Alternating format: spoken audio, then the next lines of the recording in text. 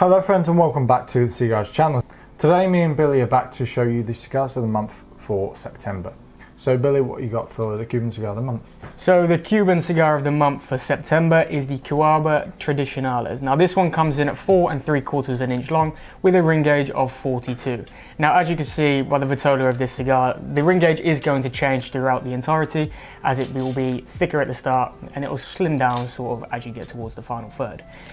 The strength profile on this one is medium to full, and we'll get into the flavour profiles and the notes that I get as we get into the cigar. What about yourself? What is the New World cigar of the month? So this month I have the Perdomo 10th Anniversary Connecticut Robusto. Now this one is going to be a medium strength cigar. This one comes in at 5 inches long with a 54 ring gauge.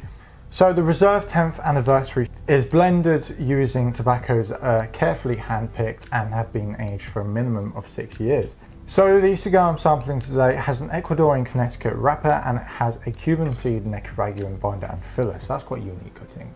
So obviously I have already cut and lit mine, but that's only because mine has a slightly longer smoke time as opposed to Billy's. But yeah, we'll get down a little bit further and then we'll get back to you guys. Okay guys, so we have come through the first third now, and I have to say for the Perdomo, the burn's a little off, but the flavours do make up for this. It started off with this really nice coffee sweetness.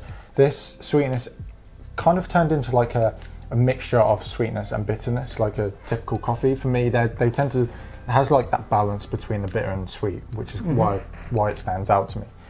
Then I got a little bit of like a sort of a bread sort of taste, or a toast to it. And then on the back end of that comes a nice black pepper. So it really balances out that sweetness, that bitterness and the pepperiness, which I think is wonderful. It produces a thick and creamy smoke. I don't know if you can see that on camera, but especially when I take a draw, a very thick and creamy smoke. And the draw was absolutely perfect for myself. But yeah, what about the Cohiba? Perfect. Sounds pretty good. For the Cohiba, in terms of construction, surprisingly to me, the draw is pretty much bang on. It's almost perfect. It's not too tight, it's not too loose. It's sort of that kind of, you need to work a little bit for it, but it's not so much that it's kind of like breathing through a straw type thing. It's pretty good. I have noticed the burn is slightly off. I don't know if you can see that on the camera. It did correct itself, but it seems to be going off a little bit again. Smoke output on this one is very good again. You get quite a plume of smoke on each draw. In terms of flavour, for me, I'm getting a lot of earthiness with a slight sort of citrus note. And to me, that citrus note is almost like an orange peel. It's not one that's sort of overwhelming. It's not something that's constantly on the forefront of your palate. It's kind of in the background, but it kind of complements the earthiness quite nicely. On the retro for this one as well, it kind of introduces that little bit of white pepper, which again adds a little bit more depth to the cigar in my opinion. So it's working pretty well together.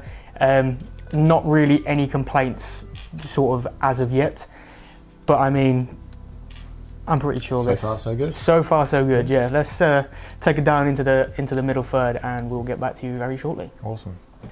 So as you can see, we are now well into the middle third of the cigars today. And for the Cohiba, the citrus note is much more noticeable now. I would say that there is that sort of earthy mustiness towards the finish of the cigar. And again, the retro on this one is that pure sort of citrus orange peel. It hasn't changed all that much from the beginning to the middle third, and I can't really see it changing all that much going into the final stages. I can see the intensity kind of rising slightly, but I don't think there's going to be all too much difference between start and end. Okay. How about yourself? How's yours going? So for myself, the coffee and black pepper still play a huge part in the flavour profile for this particular cigar. I can see why this cigar is described as having, or as being the champagne of cigar wrappers, and that's because it's got like a sort of champagne-y taste. Okay. And it's just that sort of like spiritesque sort of taste just really supports the flavours on the forefront of the cigar, and it's just, that's super nice. On the retro hull for this cigar, I actually found that there's a little bit of caramel too, which also surprised me, because usually with a retro hull, in my past experience, I've had a lot of bitterness or like a very like sharp sort of flavour note, if that makes sense. Yeah, for me it normally brings out quite a lot of pepper in cigars. Yes, exactly. But on this one, it's quite sweet retro how, which is really nice. So far, so good.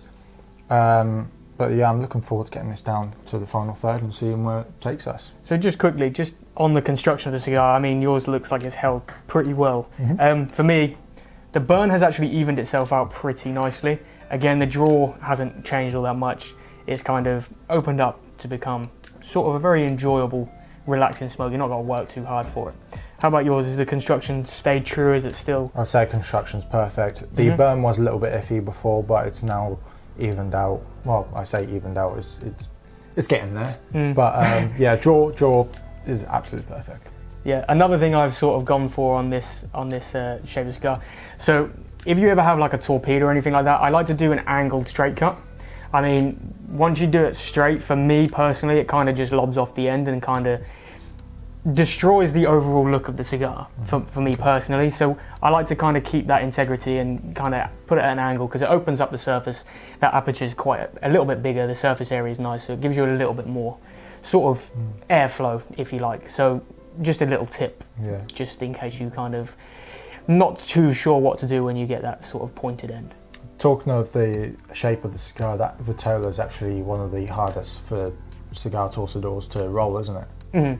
Well, I mean, it's hats off to them. I mean, it's very. I've, as we've mentioned before, tried to roll just a standard Parejo cigar, and it's pretty much one of the hardest things I've ever had to try and do. So, hats off to the guys over there in the factories, etc. It's a real art. It really is. So we are down to the final thirds now, and I have to say for myself, the Perdomo hasn't actually changed in flavour or strength at all. I think this, ultimately, it's a very nice cigar, and I think that there's not too much complexity. So there's that sort of sweetness and the bitterness and the black pepper that all play around really well on your palate.